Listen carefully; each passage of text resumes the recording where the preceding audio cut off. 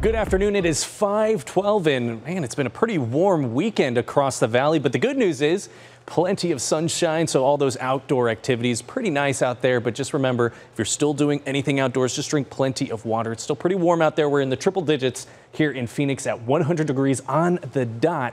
99 for Gilbert, 96 over in Tempe, 97 for Scottsdale and Glendale. So we're not the only ones dealing with sunny skies. All of Arizona is seeing some nice weather. This is Strawberry. Temperatures right now 84 degrees.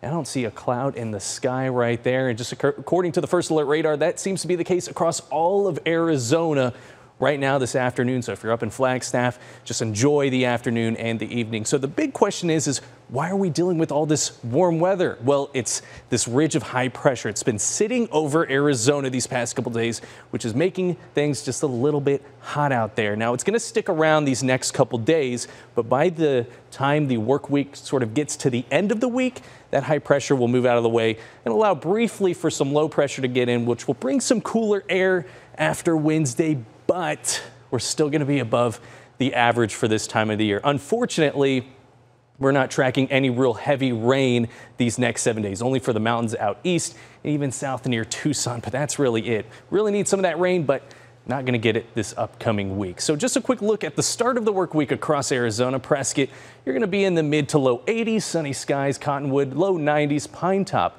upper 70s, Heber, mid 70s. Very nice for the high country. And just a quick look at tomorrow morning here in the valley. It's going to be warm in spots like here in Phoenix. We're going to be waking up 75 degrees as our low, but it'll be sunny skies, so it'll be nice when you're heading out the door.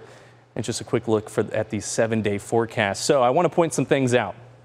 The record for Monday and Tuesday is 102. We have a good chance to tie it or even break it tomorrow. So just keep that in mind. But we're tracking sunny skies and we're going to stay in the triple digits throughout most of the week. It won't be until next weekend when we really drop back into the 90s. But even then, we're still above the average for this time of the year, which is 93 degrees. And just take a look at those lows in the 70s, making for some warm mornings. And that's a look at your First Alert forecast. We'll be right back.